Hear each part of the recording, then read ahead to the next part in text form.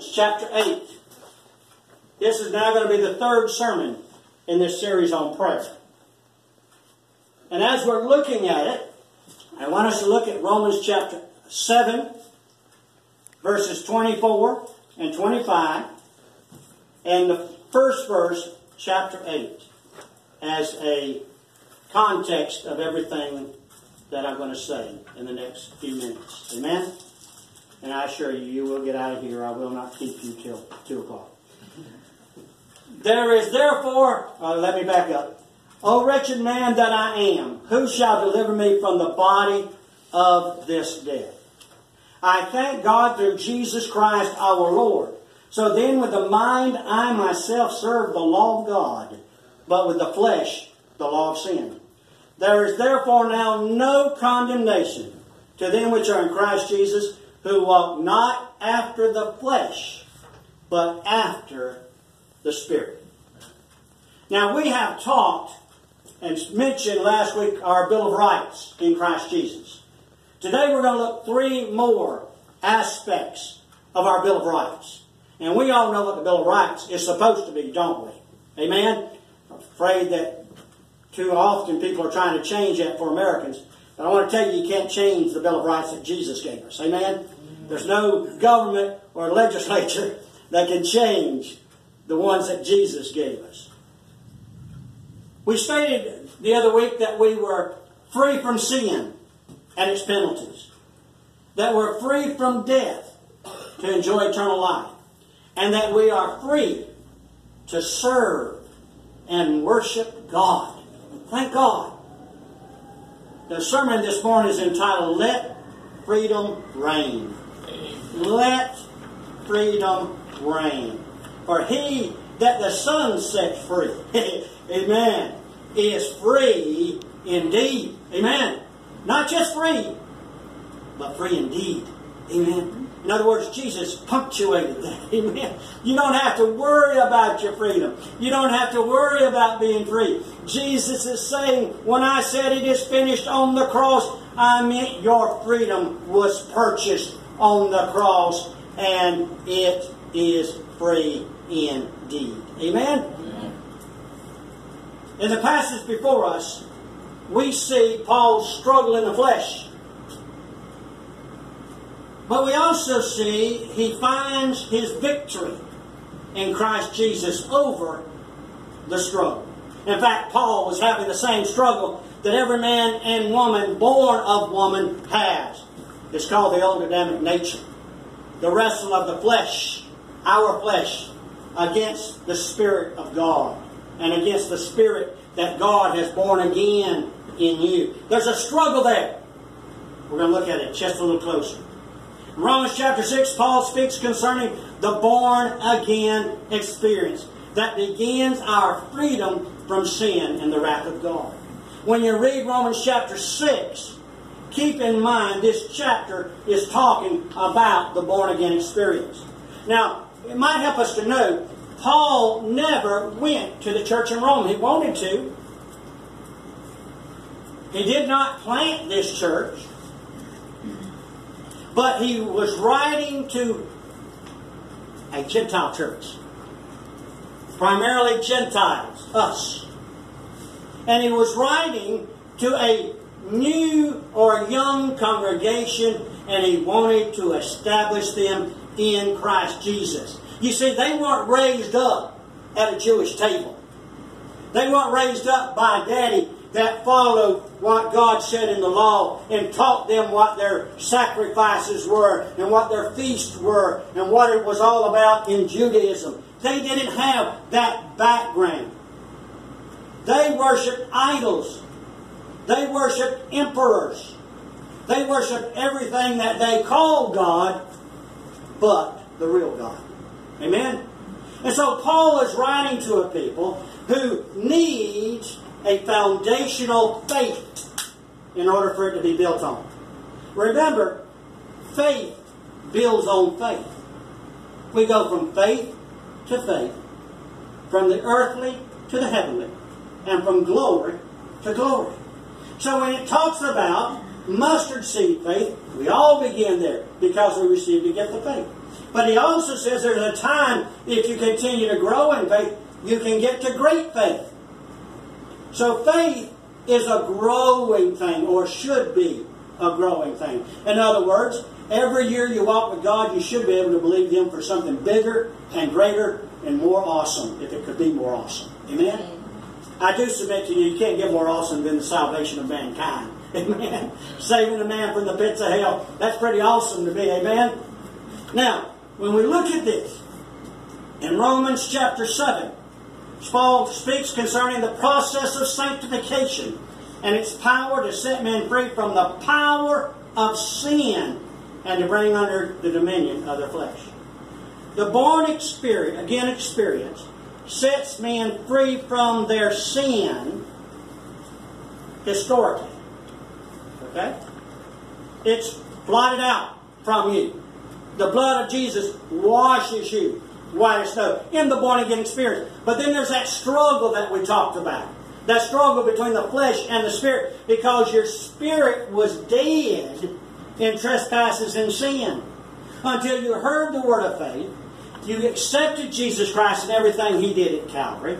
Jesus Christ's Spirit came to dwell inside of you, because if you have not the Spirit of Christ, you have none of His. So the Spirit of Christ is indwelling you at the born-again experience. And yet there's still a problem. Our flesh likes to rule. Our flesh likes to lead us, and too often our flesh leads us into trouble. Amen? Read Galatians chapter 6 in particular parts when it talks about the works of the flesh and the fruit of the Spirit. Okay? Because it's the works of the flesh, Paul says, we're supposed to put off. And that word put off means like taking your dirty clothes off. Okay? Then he says you're supposed to put on Christ and all the things concerning the fruit of the Spirit. That means like putting on, getting dressed. Amen? So, God says, I have let Jesus come. He's lived and showed you the way. He was the example. He fulfilled the law. He fulfilled all righteousness. Now, you have someone to model your life after. Amen? Now, folks, I'll be honest with you. I've met some pretty precious dear sisters in the Lord and some pretty precious dear brothers in the Lord. I've seen some pretty awesome ministers in the Lord. But I don't model my life after any of them. Amen? Because they are human. They are imperfect. They are subject to fail. And see, by me modeling myself after the Jesus of the Bible, guess what? I'm guaranteed I'll never fail. Amen? Because Jesus never failed. No matter what it came against Him, Jesus overcame it. And because He overcame it, we can overcome Him by faith in Him. Amen? So, when we start this thing, we got to realize we are not losers. We're winners. And Jesus is teaching us as our coach how to win every time in a spiritual battle if we will listen to Him and follow His Word. Now, it is chapter 7, that's sanctification. Sanctification deals with the power of sin. It's that which separates us as a holy vessel to worship God. It is something that the Spirit does, but it's something that we do in the Word. Sanctify them through Thy truth. Thy Word is truth. Paul said, had it not been for the law, the commandments of God, I would not have known sin. Okay? So it is the Word of God that is our standard. Now listen to me. Our standard is not somebody's personal convictions. Understand the qualification. Personal means it's their convictions. Okay? Every one of us should have personal convictions. What we believe with all our heart, what we believe that the Bible truly teaches. But because we are different people, we don't understand it always the same way. Do you understand what I'm saying? And as a result, we understand and sometimes interpret the Word of God, shouldn't, but we do, from our experience, rather than allowing the Word of God to interpret our experience. Amen?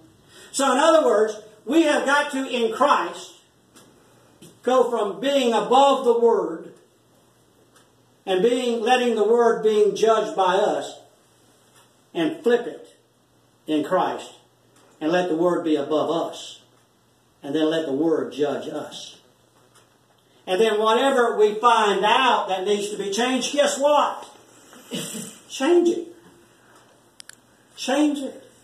I guarantee you, whatever God shows us that we need to change, if we will take the opportunity to actually be a disciple and actually to be disciplined, we'll be better people for it. And not only will we notice in our life, but people outside of us will notice us. Amen?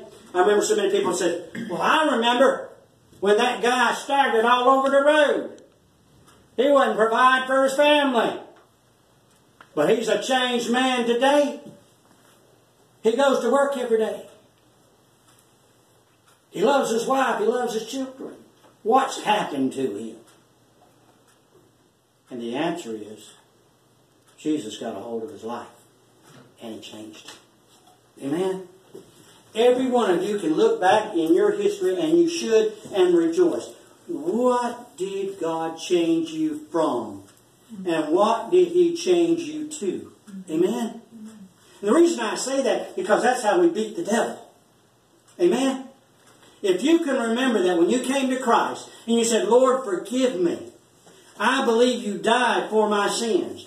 I believe you arose for my justification. I believe it's a finished product, and I receive you as my Lord and Savior. Guess what? The moment you set that faith in motion, God accepts it, because you've said it according to the Word of God. Then what happens?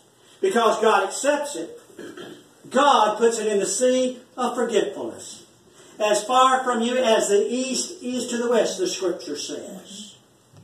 To be remembered against you no more. Praise God. Amen? So what does it mean? What does it mean if suddenly those sins that I put under the blood come back to haunt me? It means the devil's on your trail. That's what it means. Because it's Satan. That's the accuser of the brethren. Amen?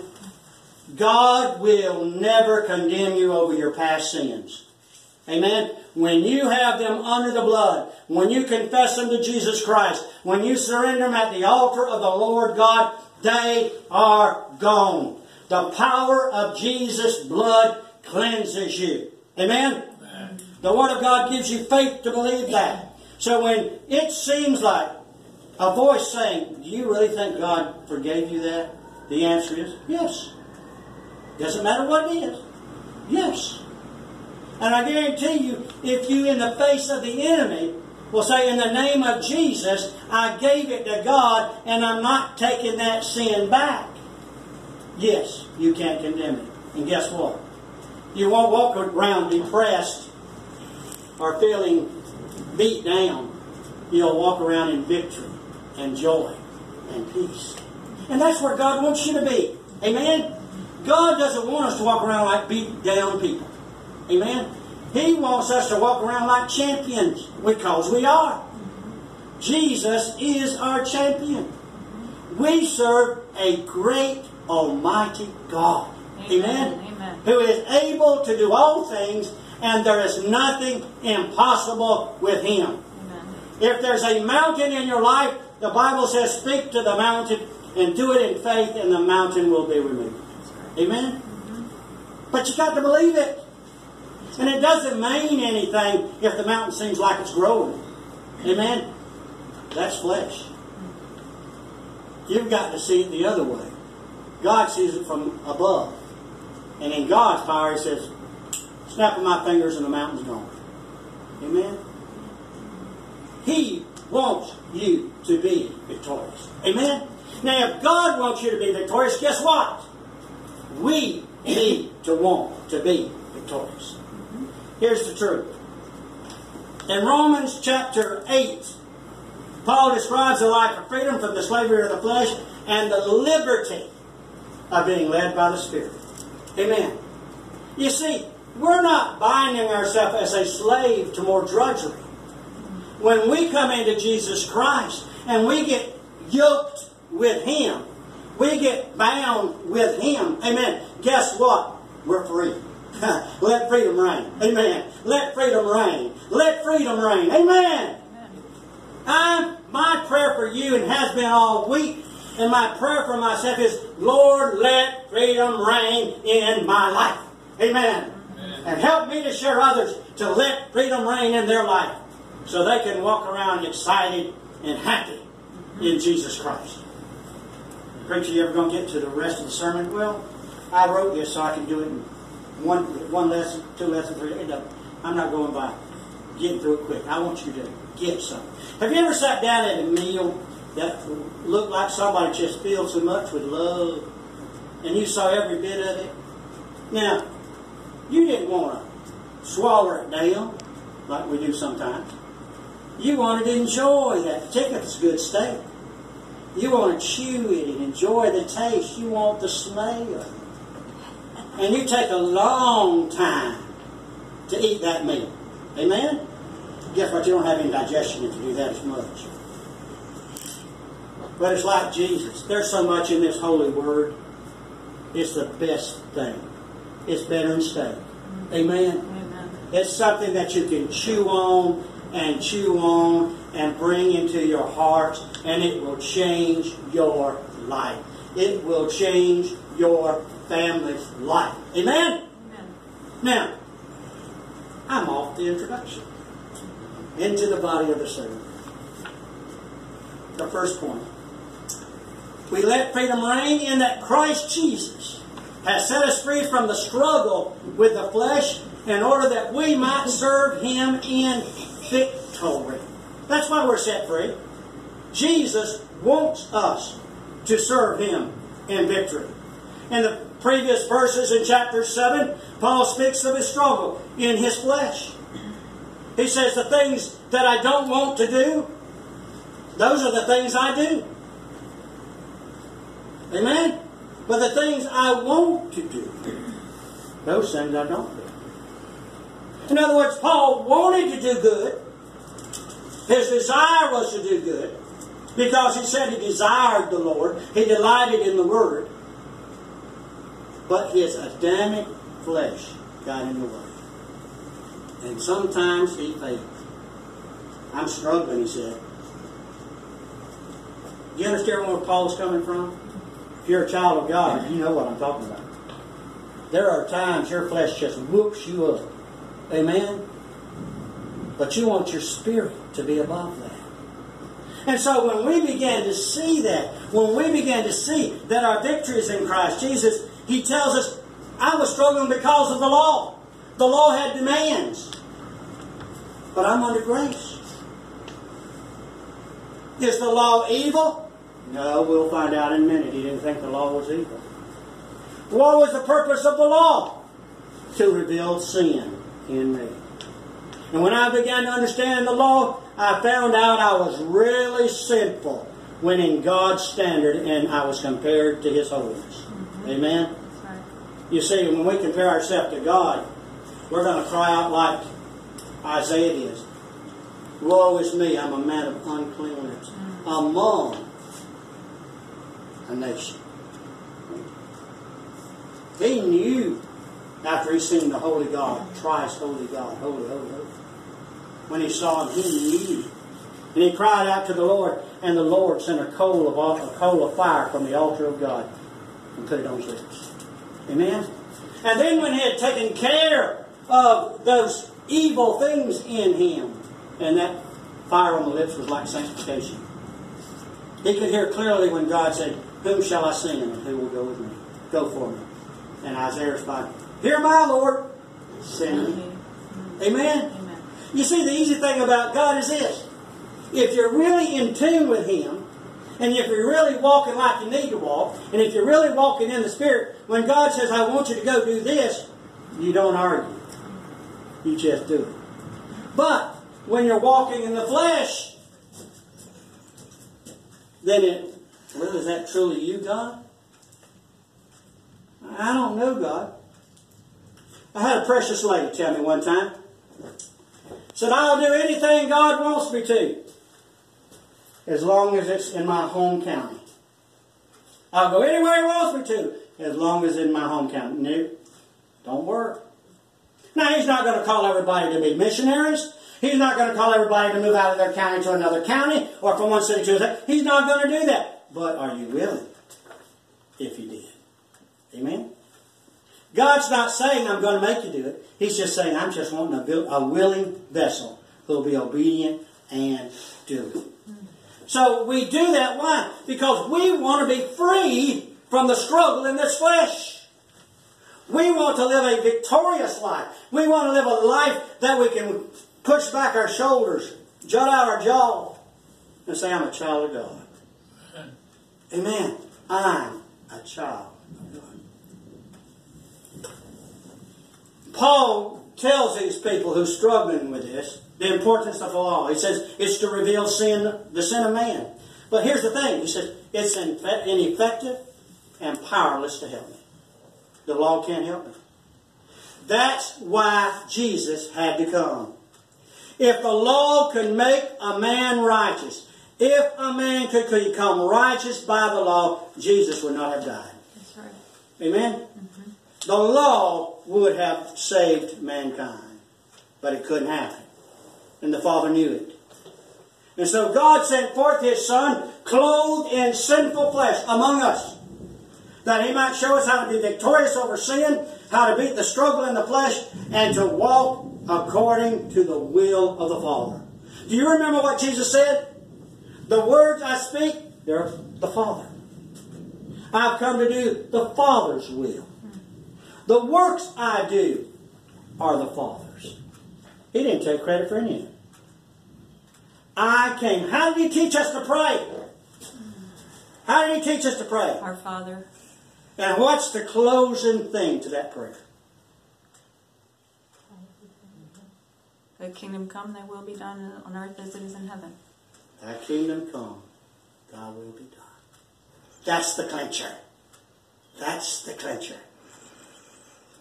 Father, not my will, but Thy will be done. Amen? That's how we have to pray.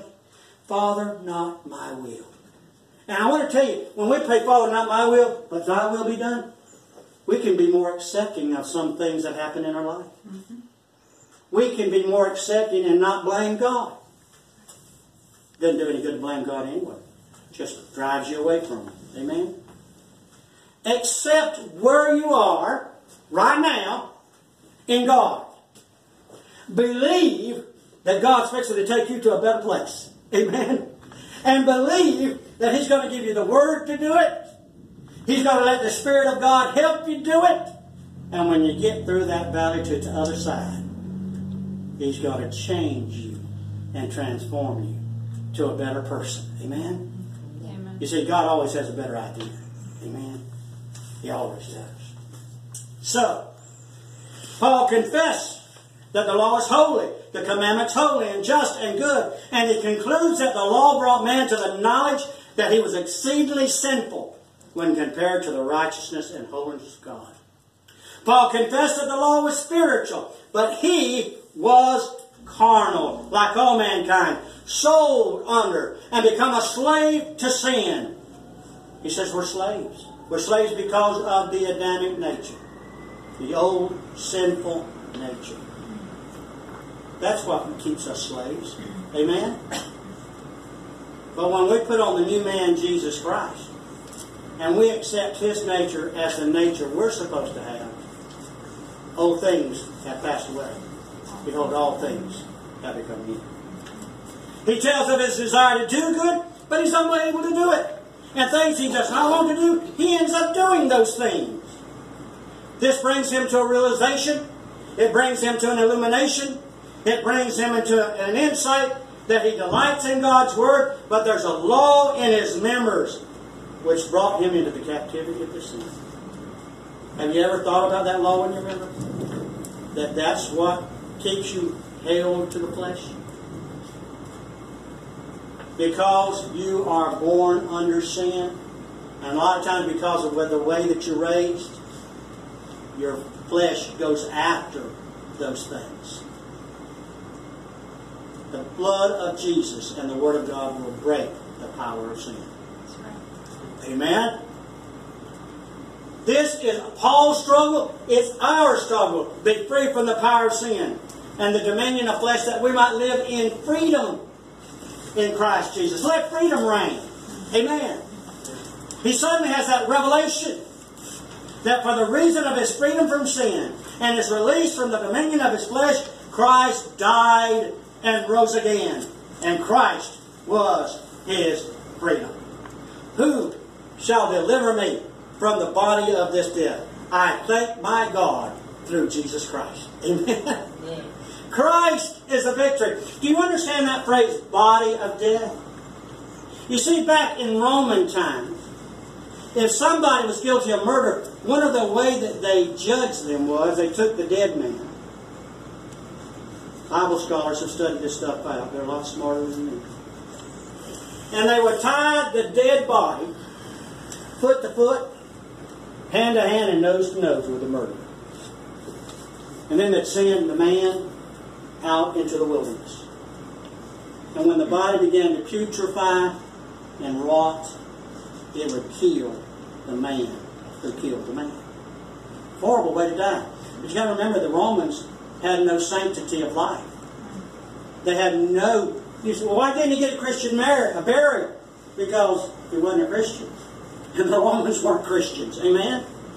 You got to realize, if the Romans will take a man and nail him to a cross, they're very low in morality. They're very low ethically if they'll take a man. That Pilate said, this is a just man. If you can crucify a just man, you're pretty low on the totem pole. So what are we saying to these things? We're saying simply this, and I'll do 2 and 3 next week.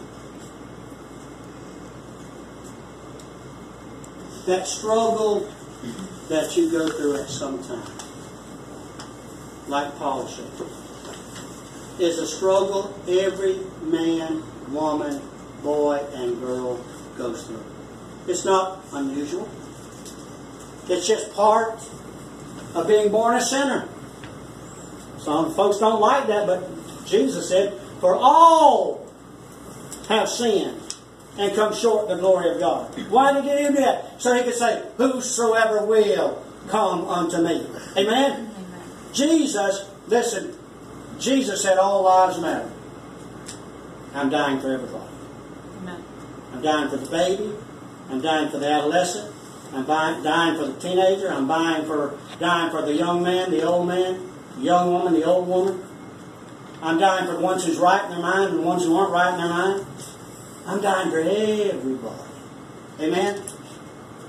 God's grace is sufficient for everybody. Now, as I come to a close, as we pray this morning, I want us to pray, God, you realize while the preacher was preaching, I admit I'm having a struggle. There's some things in my flesh I'm struggling over. I'm not perfect, Lord. That's the first thing you have to do, is admit you're not perfect, because nobody is. But Lord, I want to be like you. And whatever I need to change to be like you, reveal it to me by your word. Confirm it by your Spirit, that I might know what you want me to be. And then, Lord, everything that I see, and you can shout when you want to. Looks like Karen's driving up. Or at least her car's here. So it could be she's fixing to get wet. But we'll see.